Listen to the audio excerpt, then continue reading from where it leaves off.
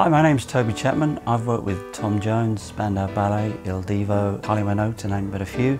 And I'm here to talk about the RD-800 and the JD-XA. So this is the RD-800. Let's say piano is definitely my first love, so this was a great choice for me.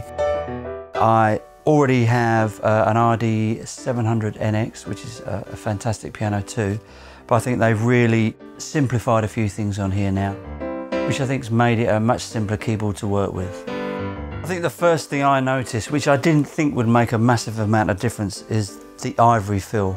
You maybe think something like that, that's not really going to make an awful lot of difference from the plastic keys, but it really does make a difference. All I can say is it just makes you want to play.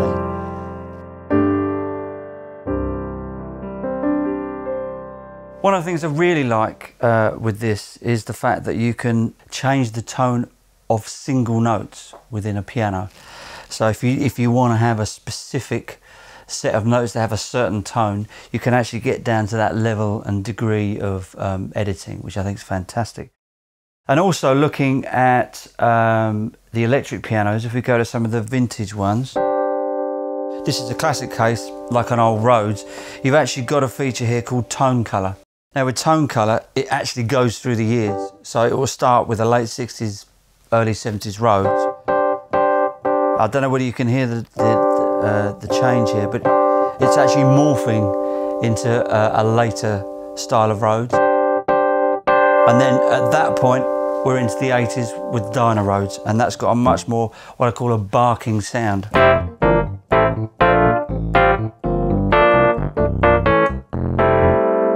And then if you go back here, you've got a more mellow.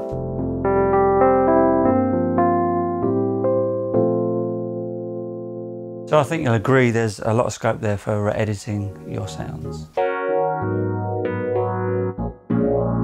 I suppose one of the things I like about this is the simplicity of using live sets. I did a tour last year with Spandau Ballet where we did all, predominantly all the old songs. And with a lot of those 80s things, they're very kind of simple sounds. A lot of it was the later Spandau stuff was piano based. But one of the classic things that we would always need is a pad behind a piano because it just warms it up. So if you had like a straight piano sound like this, just instantly being able to put this in.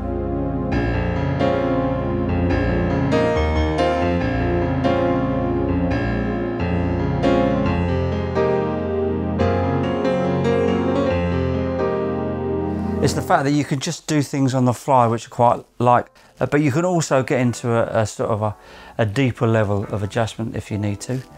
Yeah, it's perfect, especially for that kind of music as well. It really works for me.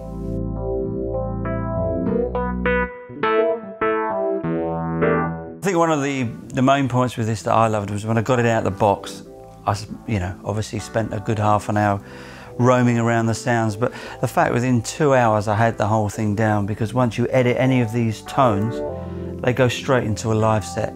It's so simple. If I can do it, you can do it.